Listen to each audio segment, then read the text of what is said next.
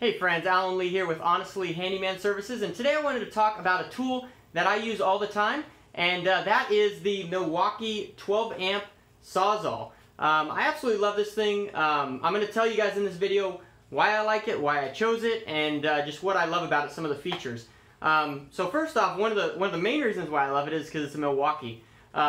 Milwaukee for me is just, they have made great products that are really very heavy duty. I really like, just the feel of them, the operation of them, everything. I mean, I have thrown this guy around so many times, not saying that you should throw your tools around, you should definitely respect your tools, but this thing has definitely withstood a lot of pressure that I put on it and really done everything that I've needed it to do. So, when I first got started as a handyman, before I went full-time, my first demolition job, I needed a sawzall.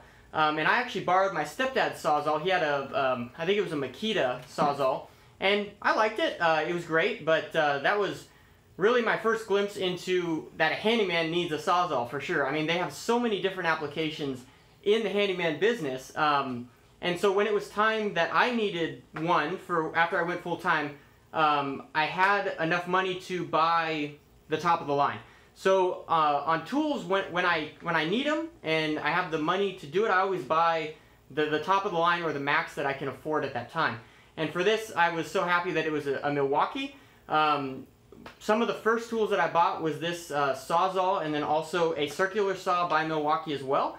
I really like this thing. One thing that really got me on this rather than like the Makita, what my stepdad let me borrow, was it has this interlock to put a new blade on. So the Makita, it has a you put an Allen wrench in the side of it and tighten it, and to tighten the blade down. I really like this thing because it's like a quick lock. If you guys can see that, you just turn this and you put the saw blade in there, and it just holds it in there. So when you want to remove it, you just turn it 90 degrees and you pull it out. It's very nice to have, very smooth operation. And it really withstands everything I need. So again, this is the Milwaukee 12 amp 120 volt sawzall, number 6519. I've had this thing for a little while now, and it's never failed me. It's always been able to do the jobs that I need to do. Another big thing about a sawzall is you want to get the right kind of blade for it. There's a lot of cheap blades out there that are just going to die instantly. The ones that I would highly recommend are Diablo blades. I really like them. They've really done everything I've needed them to do. I think I bought this tool because I think my first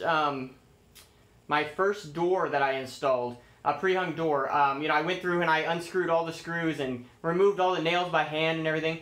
And then I was watching someone do it, and they just simply took a sawzall and they just ran it down both sides and the top and just simply cut all the screws and the nails. And I'm like, that is so awesome. Like, that's such a time saver, and it's pretty fun, by the way. So on my next pre-hung door that I had to do, I went out and bought this puppy, and oh man, it really is a time saver. And that's really, when you got a good tool, is when it's not only like worth it, but it saves you money. I mean, this thing saves you money and makes you money because it does things way quicker, and it's just super awesome to have. So now I keep this thing in my trailer, in my tool trailer at all times. I mean, if you guys haven't seen, I have a bunch of videos on my tool trailer itself, and kind of how I carry all my tools, so you guys can check that out on this channel as well. In fact, I'll try and link it up here and up here for you to see as well. But I keep this thing with me all the time. I've used it on tons of different applications. Especially like fences. Whenever I do fences now, this is my go-to deal. I mean, you got to replace a rotten fence post. This works great for cutting the nails in between the fence post and the fence boards. That way you don't have to disassemble the whole thing. You just put a 2x4 on it to hold it secure, and then just cut it out, and then you remove the post all by itself. You don't have to do anything else. So this really is a time saver.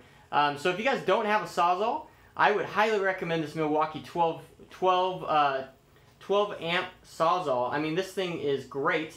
This is the corded version. I think I want to get the Milwaukee, what do they call this? The sawzall, it's the M18 one. Oh, it's the hacksaw. That thing looks pretty sweet, and I have a friend who's used it, and he has some good experience with it. But anyways, this is a great sawzall if you don't have one. Highly recommend it. I'm going to put a link in the description below where you guys can buy this Milwaukee Sawzall if you guys want to check that out. It's off Amazon. So thank you all so much for tuning in, and I hope you guys have a great day.